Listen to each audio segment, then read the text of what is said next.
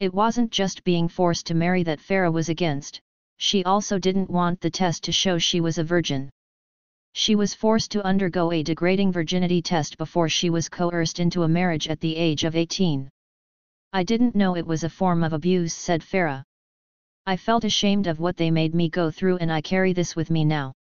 Virginity testing is illegal in the UK, yet charities helping women affected by honour-based abuse still see cases. Farah, which is not her real name, said her mum took her to a doctor in the community to see if I was clean. I was coerced into a marriage when I was 18, with the expectation of living with my husband's family, she recalled. This is not what I wanted and they knew that. I resisted this until the last minute, but it made no difference. If I had known there was help, maybe I would have spoken to someone who understood. Farah said she was also humiliated on her wedding night when her bloody sheets were shown to her mother-in-law to prove I was a virgin. A virginity test is an illegal procedure which involves the inspection of the hymen in the vagina, intended to determine whether a woman or girl is a virgin.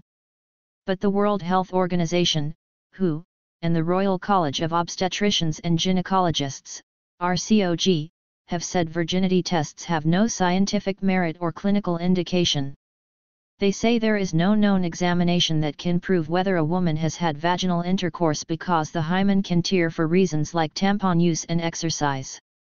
A BBC investigation in 2020 found women were being offered controversial virginity tests at British medical clinics, with some advertising so-called virginity repair, a procedure called hymenoplasty. Is virginity testing against the law? It has been illegal to carry out, offer or aid and abet virginity testing in the UK since 2022, and anyone convicted faces a maximum sentence of 5 years imprisonment and the possibility of an unlimited fine. The Health and Care Act 2022 also made it illegal for UK nationals and residents to help with virginity testing outside the UK. The WHO has said virginity testing was known to be practiced in at least 20 countries.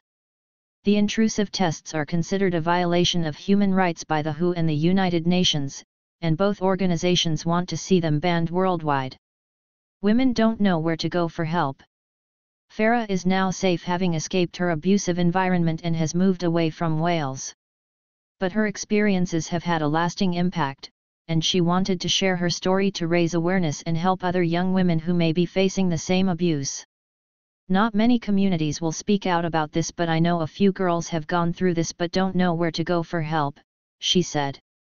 The number of women affected by virginity testing in the UK is not widely known, as issues related to sex can be taboo in these communities. Some people also do not recognize it as abuse or realize it is illegal, and therefore many do not come forward to report it.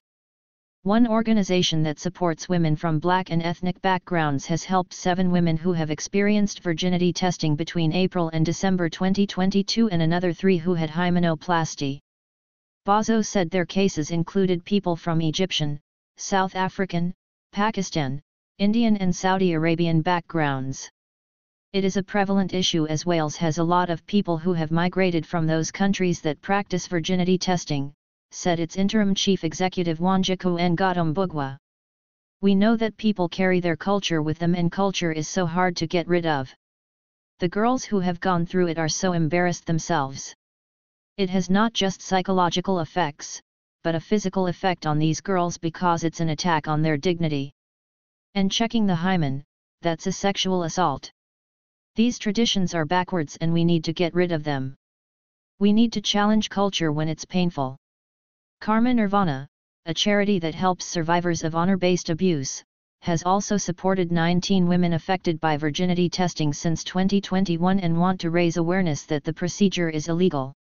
Director Natasha Ratu said she understood the procedure could cause psychological pain and trauma and women should know virginity tests are not evidence-based.